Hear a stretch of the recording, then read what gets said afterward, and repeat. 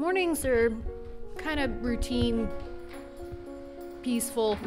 Go through your routine, waking up, you know, coffee, get your mind right for the day. Every morning she knows exactly what she's going to do for the day. Me, I'm just by the seat of my pants. Whatever their plans are for any given day, Natalie Irish and her husband Dennis know for certain that what happens in this Abilene home is happening most likely nowhere else in the world. We paint our faces to look pretty. How important is that to change some of the things women do to alter our appearance? Some of it's painful, some of it's great, some of it makes you feel good. I like to use things in ways that they aren't intended. I am testing and mixing colors, see how they look on other colors. I make out with canvas for a living. I use lipstick as paint, and I use my mouth as a brush. That's part of the challenge, is to only have my lips touch the canvas, nothing else. There was a lot of people that didn't believe it, didn't understand it. There was people that watch her do it and walk away not understanding what they just saw.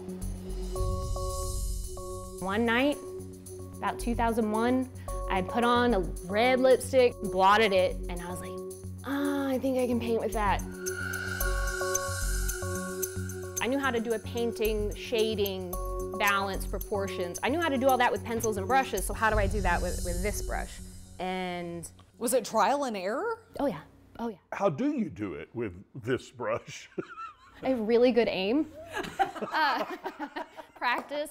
I mean, if you hold your hand up, like, you can't see where you're making contact. You kind of go a little cross-eyed. I have special bifocals that my optometrist made me to help with the eye fatigue. You're telling us that every bit of this was done with your lips. You painted this with your lips. Yes, it's part of the challenge. I mix up a really sheer lipstick and just kind of sketch with that. I don't want to use paint. It has to be lipstick, and that's the only thing that leaves like the texture. I mean, it's almost like little fingerprints. Natalie's body of work contains stunning images when you realize these paintings were created without brush, pastel, or pen, just puckered lips, a palette of pure cosmetics, and a canvas. They had a hard time at first explaining this obscure creative technique to discriminating galleries and art collectors, but it all took off after a video Dennis arranged went viral. When we would do art shows, you'd show people and they didn't understand. So a friend of hers did film, so he came out and that's how it started. The video went viral. And then we did Scottsdale, Budapest, Hungary, Sao Paulo, Brazil, Santiago, Chile. We did Stockholm, Sweden, Hong Kong, New York City. She was on Conan O'Brien. And then various little things over the United States, Miami, Atlanta, Kansas City, all kinds of stuff. And there's more, I know I'm missing some. Dennis helped show me that I could do this for a living. He did all the work that, as an artist, I know how to make stuff. She's passionate about everything. I mean, she's like a cartoon. It's like living with a cartoon.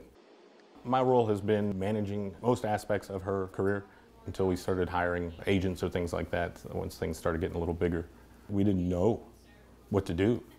Or who do you hire, who do you call? We didn't know. We were making it up as we went along. What do people say about your art? Oh my gosh, everything. Everything from they love it, they've never seen anything like it, they think it's so cool, to, oh my gosh, that's a waste of perfectly good lipstick.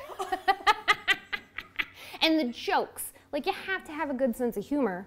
I mean, I paint with my mouth, okay? I paint with my mouth, so, I mean, whatever, at least be creative with it. When I'm painting, I'm just painting, but there is the symbolism of the intimacy of a kiss.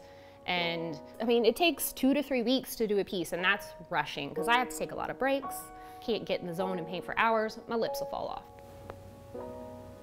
It's so unflattering. I have to distort my face so much, and just kind of like, people are like, how do you get the eyelashes? It's, well, kind of like this, and it's a very serious But now painting you technique. can Google lip painting, I'll bet. Yes. I'll bet you come up. Yes, I do. I didn't have a model. I took pictures on my own mouth. It's actually been really cool that since I've started doing it, I have people from all over the world that are like send me pictures, like a lot of young girls. They tried the technique or they did a report on me in school. Like 2 years ago, I remember getting these messages on Instagram from an elementary school in France where these kids were doing lip painting stuff for Valentine's Day. Aww. Like, right? I know. It's insane. Yeah. Because I decided to smush my mouth on a piece of paper and try and make shapes with it.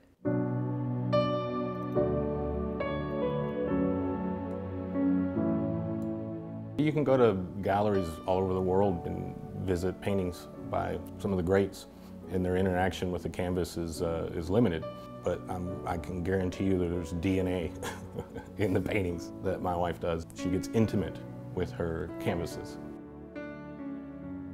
That's part of the fun, is trying to see how far I can push it.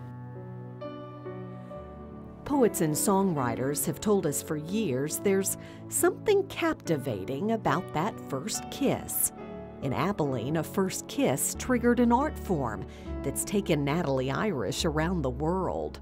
Creative works beginning and ending with nothing more than a tender kiss. I love that story. Me too, and we've got plenty more where that came from. Just click on the subscribe button and keep traveling with us.